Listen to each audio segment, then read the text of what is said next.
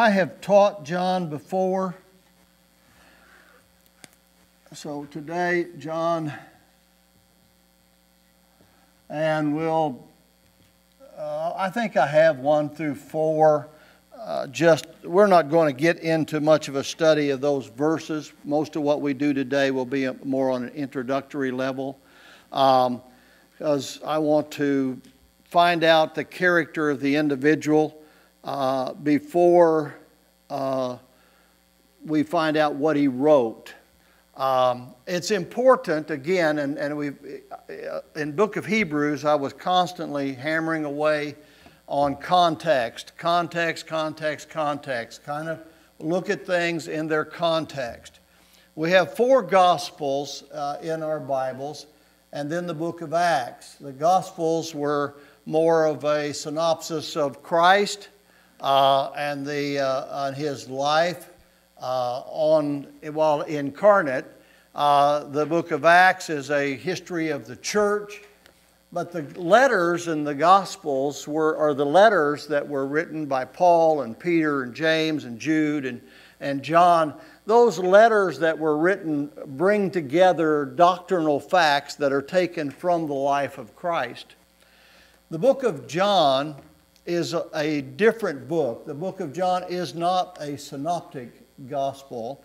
It deals with a different time frame than the other Gospels. He has no remarks about the birth of Christ. And John, let's just go to the beginning a little bit. John is a son of Zebedee and Salome.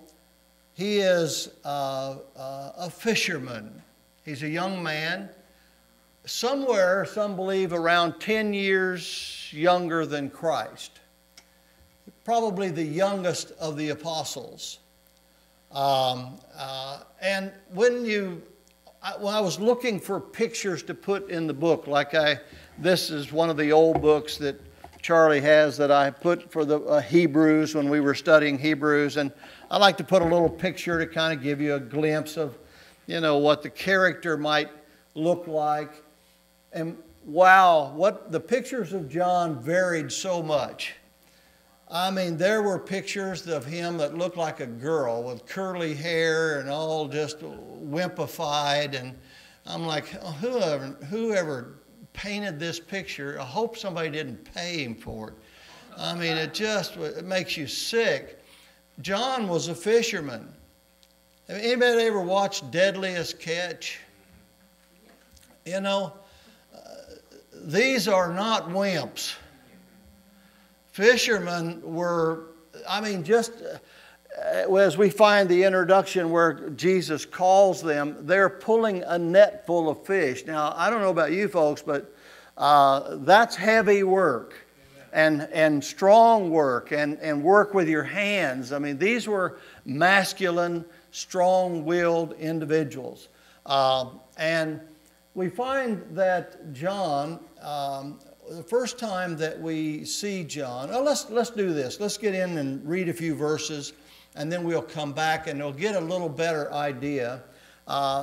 This book of John, my greatest fear is not giving you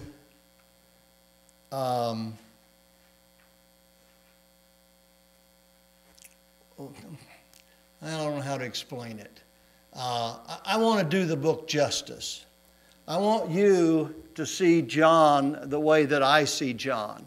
I want you, as you study and you open up the book of John and you study it, I want you to taste the honey that comes from his lips and his pen as he writes these words.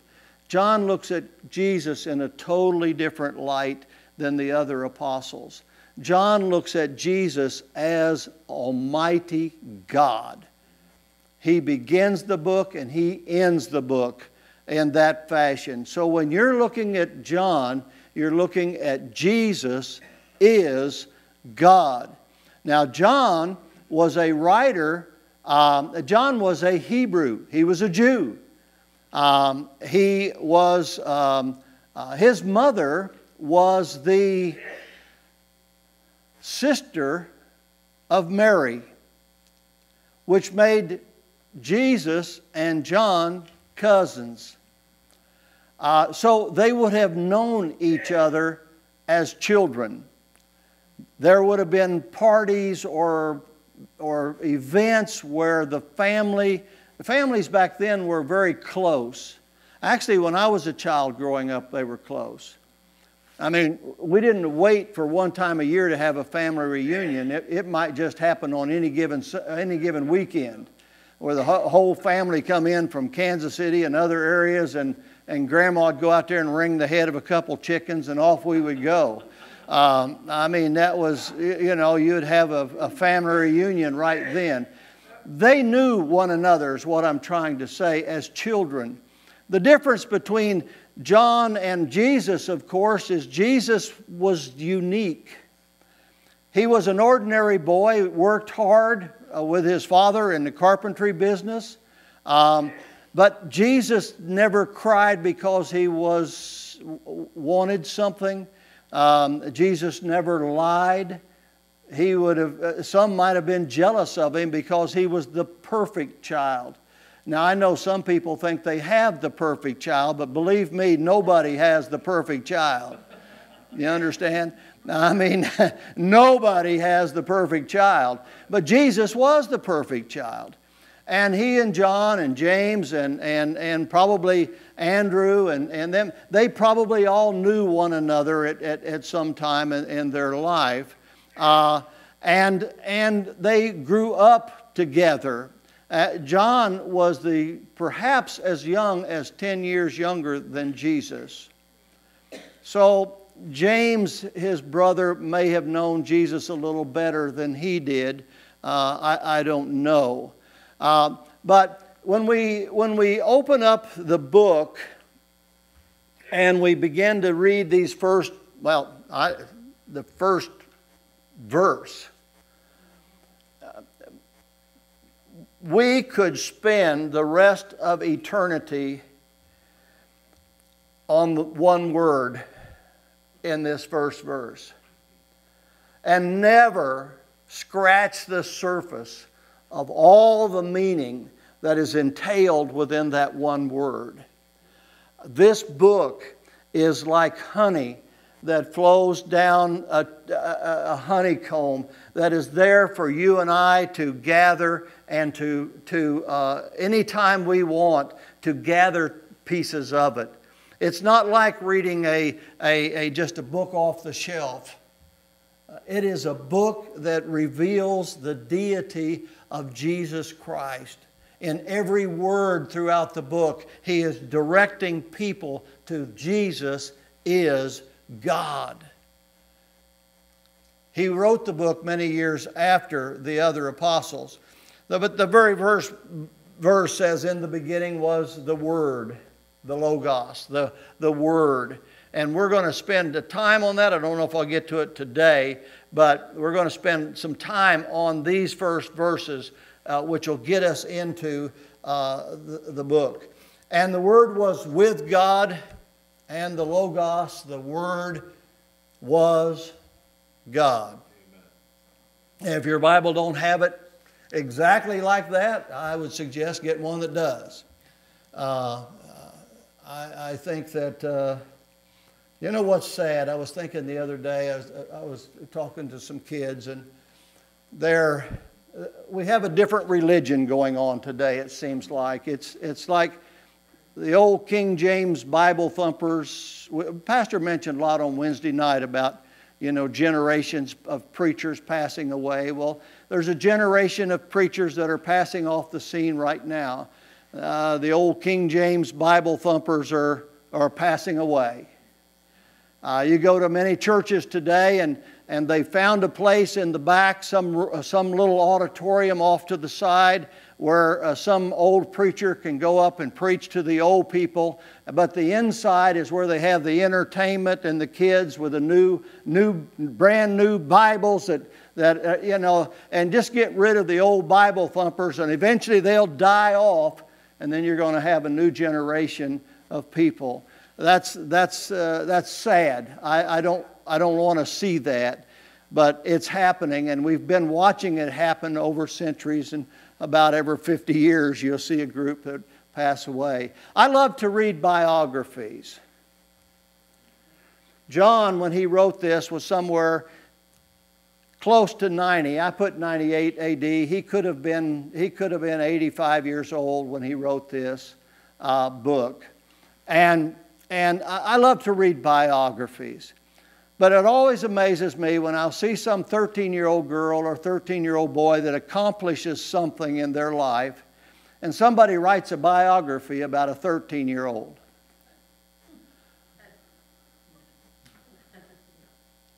What do they have that I want to know about? But then you look at Moody and Spurgeon. I mean, go back and look at Luther and look at Calvin and look at Wesley and look at the Whitfields and go back and look at the missionaries and get biographies of the old missionaries and the pioneer works that they did. Great men of God that accomplished great things for God.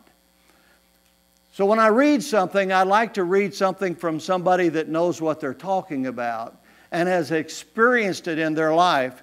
One of the beauties of the Gospel of John is the Gospels that were of Matthew, Mark, and Luke are great Gospels, and they have their place. Matthew was writing to the Jews and presented Jesus Christ as the King of Kings. Luke was writing and presented Christ as the Son of Man. Mark, the suffering servant. Luke had all the way the genealogy all the way from Adam. And so these all had a purpose. They were younger men. But when you come to the Gospel of John, we're talking about a man in his 80s who had been through the war. I would love to sit at the feet of John when he preached to the churches. I would love to hear the words as they flowed from the lips of the Apostle John. We have 5 books of his, and they're quite interesting. But John was just a young pup, and when Jesus came on the scene, John had studied and had somehow come into contact with John the Baptist, who was, they're all within a family, and he studied under John the Baptist. John is the only one that, and he and his brother James, John is the only one that writes about the introduction of Christ to the world by John the Baptist. He was there. He was there when Jesus walked up and John said, "Behold, the Lamb of God, which taketh away the sins of the world." Young John, 10 years younger than Jesus, knew about Jesus, but this was the introduction to the Lamb of God. And James and John were standing there when John the Baptist introduced Jesus to the world. Wow. And later we find John and James were fishing, and Jesus comes up and, "Have you guys caught anything?" And they said, "No, there ain't nothing out here." and he said, "Well, throw your net on the other side."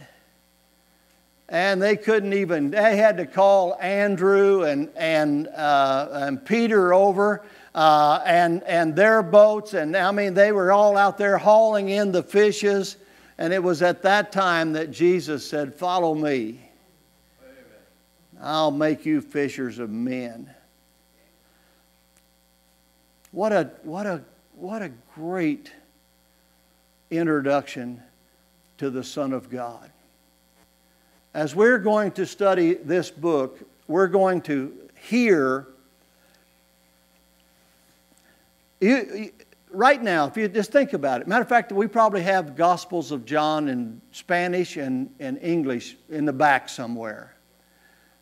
Do you understand that the Gospel of John multiplied millions, hundreds of millions, perhaps billions of the Gospel of John has been produced and sent around the world in almost every language? The Gospel of John. That's all you need, was the Gospel of John. And you take the Gospel of John and the book of Romans and the book of Hebrews, and wow, you don't need a library full of doctrinal books teaching you theology. You have it all right there. Just an awesome, awesome book. So John's a younger brother of James. I don't know how much difference he was than Peter, because John and Peter hook up and become close friends. And I think because they were more closer to age. Andrew was older and James was older. And so I think that Peter and John were perhaps more of the same age. We know that,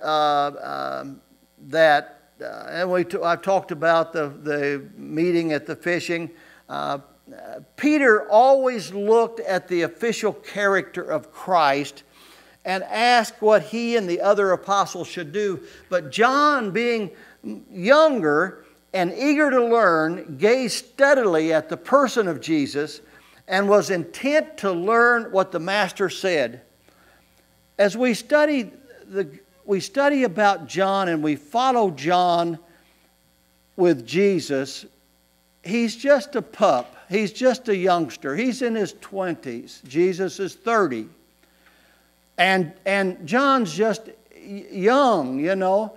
But there's one thing that we learn about John. Wherever Jesus was, John was close to him. He was close to him. One place we find where the Bible says he was leaning against Jesus' bosom.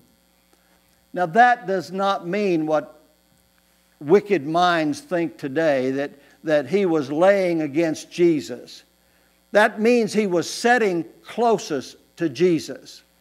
You understand that? Try to get these kind of things in your mind, because we have evil pictures of people what want to paint out there. All that means, remember the poor man was in the bosom of Abraham?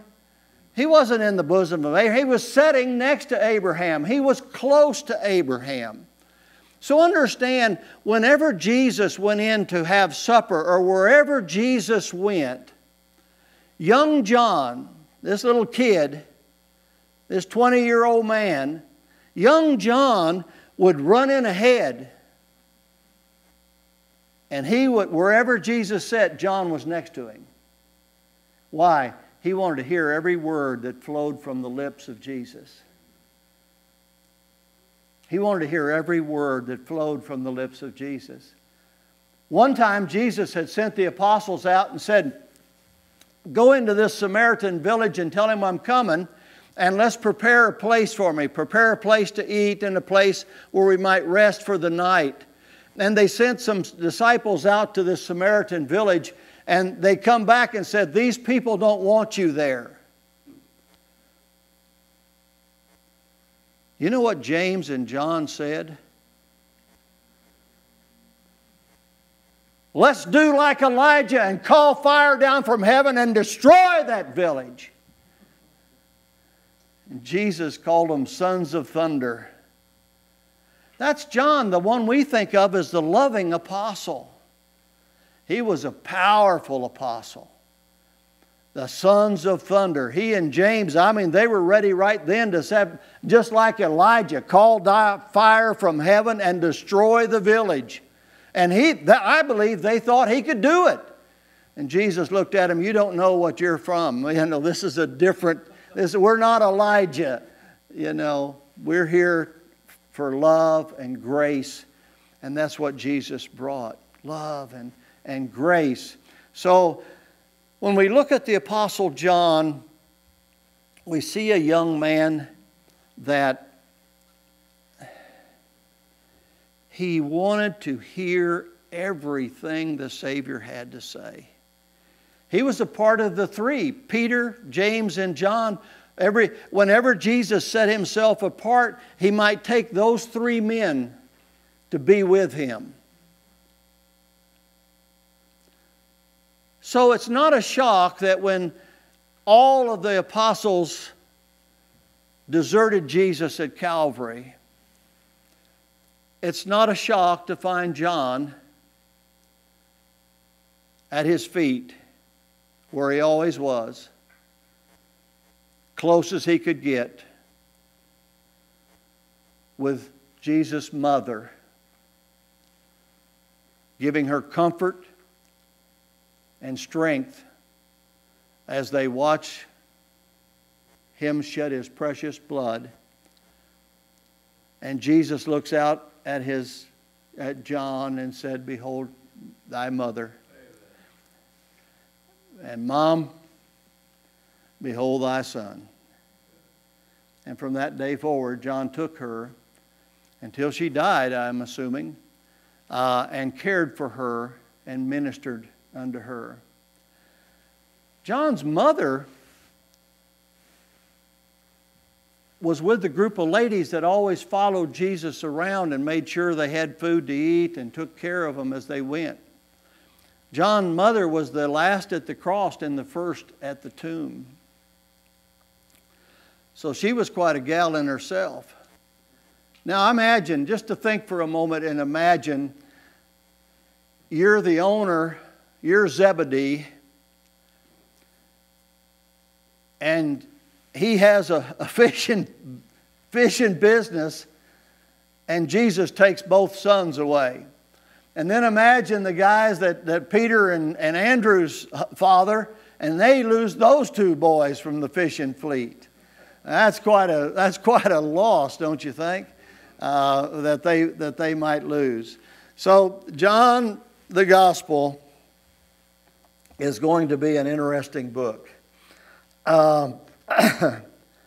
After the death of Christ, we see the disciples in the upper room and where they had received power. Remember Acts chapter 1 and verse number 8 says, "Ye shall receive power. After that the Holy Ghost has come upon you, and you'll be witnesses unto me in Jerusalem and Judea and Samaria and the uttermost parts of the earth." That verse was actually fulfilled in Acts chapter 2, Jerusalem, Acts chapter 8, Samaria, Acts chapter 10, Judea, and Acts chapter 19, the uttermost parts of the world, and it's still going on today. But in Acts chapter 1 and verse number 12 is when these apostles received that power of God, and John was there. It says, but let me see here. We find also after that John has now gained a little bit of age, not much.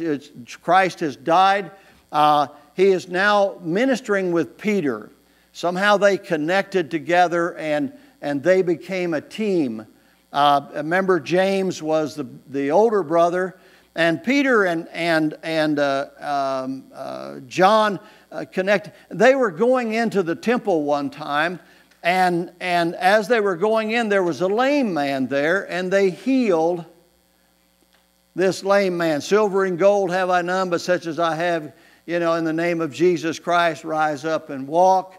The guy rose up and walked and jumped and kicked his heels, and then the next verse, in chapter 4, they had to witness. They witnessed to the rabbis, the priests, of what they did.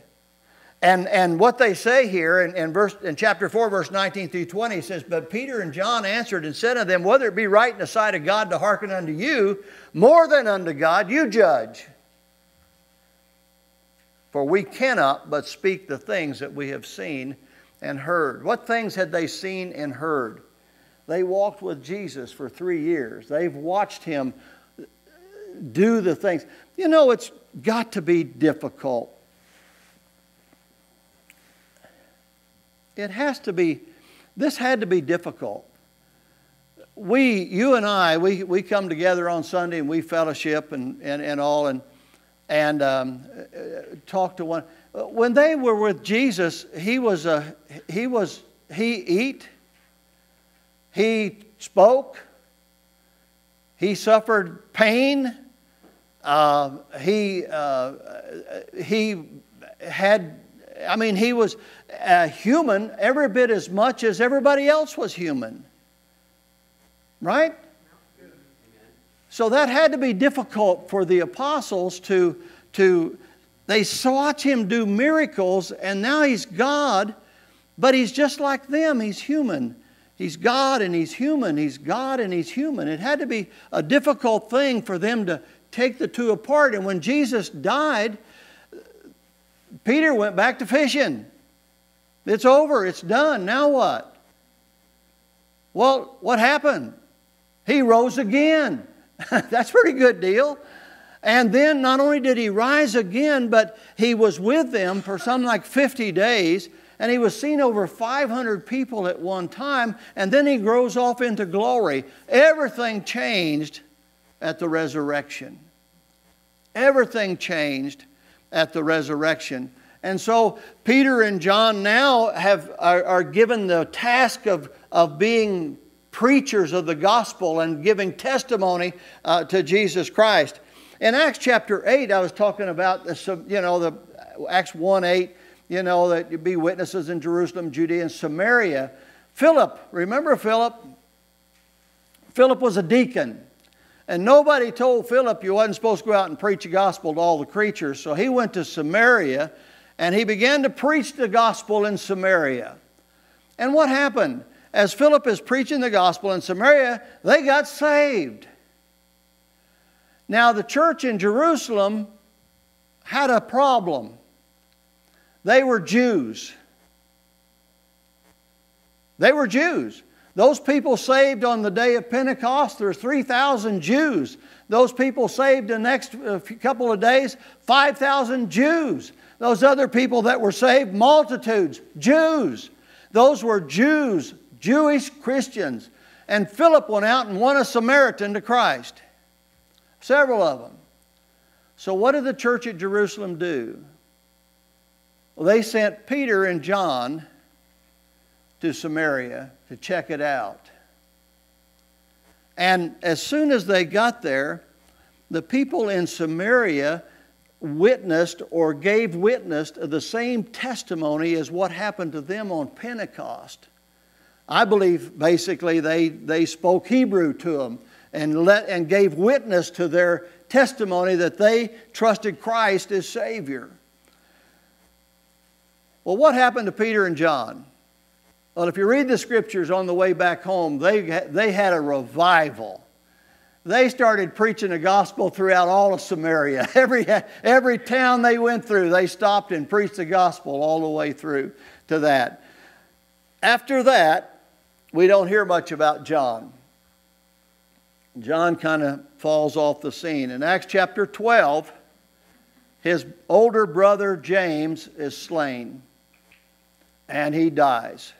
He is run through with a sword, or he is beheaded. James is killed for his testimony for Christ. Paul gave testimony. We hear about Paul talking about him in Galatians 2:9. Paul says that he was given the power to do what he does, the fellowship of Peter, James, and John, and that Paul was to be a missionary or a witness to the Gentiles. But then he says something after that. He says that Peter, James, and John were witnesses to the Hebrews. John was a missionary with Peter to the Hebrews. He preached to the Hebrews. That's what his ministry was. And so when we get into the book of John, we're going to see a Hebrew of the Hebrews. And so he is going to show about Christ looking at it in a Hebrew light. You understand what I'm saying? Luke, when he wrote, was a Gentile, not a Hebrew. But John, in his writing, and even as we're studying the book of Revelation with the pastor and this morning, the book of Revelation is Old Testament. It is just filled with Old Testament Hebrew. John was a Hebrew to the Hebrews. He preached to the Hebrews. And so, I don't know, those people that don't like the Old Testament are not going to like John. Because he was a Jew to the Jews. And so it's going to be a very, very interesting and a very good book. There's several things in here that I've written down in the notes. On the very bottom where I list each one of the chapters, I made a mistake. There's 21 chapters. And so at the very, very bottom of the last page it says Jesus in chapter 20 is a victory over death, and chapter 21 is the restorer of the penitent, which is that of Peter. Verse number 1. In the beginning was the Word.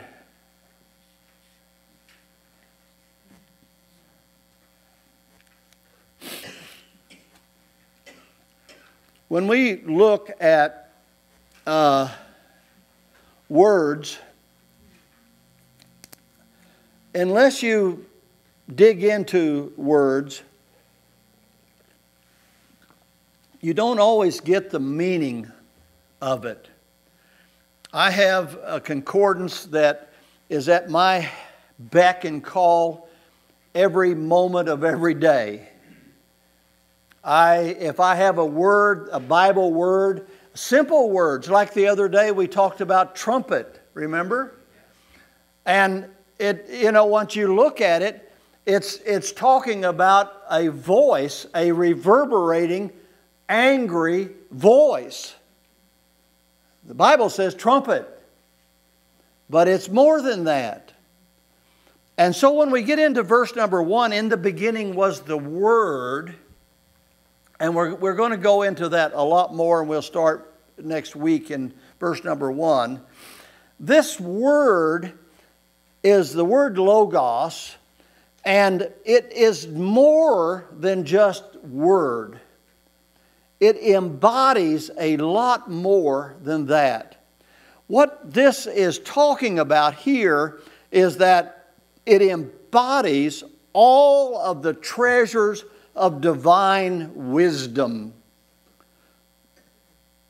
Let me give you a hint. I mean, Paul wrote in 1 Corinthians 1 and verse 24, he says, Christ is the power of God and the wisdom of God. In Galatians 2 and 3, he says, understanding that to the knowledge of the mystery of God and of the Father and of Christ, in whom are hid all the treasures of wisdom and knowledge. So as we get into this word, it means more than just word. It means more than the voice of God. Christ embodies the deity of God. He embodies the deity of God. Look with me in verses 1 and, we go through verse 3.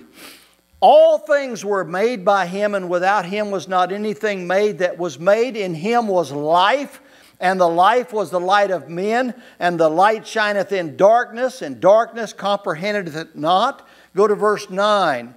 That was the true light, which lighteth every man that cometh into the world. Go down to verse 14. And the Word was made flesh and dwelt among us. He tabernacled among us. He pitched His tent among us. And we beheld His glory as of the only begotten of the Father, full of grace and truth. And we go on. Verse 15, John bare witness of Him and cried, saying, This was He of whom I spake. He that cometh after me is preferred before me, for He was before me. And of His fullness have we all received in grace for grace. For the law was given by Moses, but grace and truth came by Jesus Christ. No man hath seen God at any time. The only begotten Son, which is in the bosom of the Father, He hath declared Him. Now, if we go to chapter 14 for just a moment. Chapter 14, and we'll look at verse number 9 through 11. Jesus saith unto him, Have I been so long time with you, and thou hast not known me, Philip?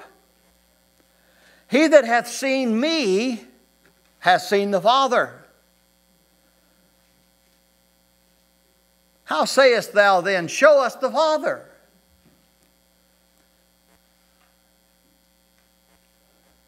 You want to see the Father? See Jesus. See Jesus.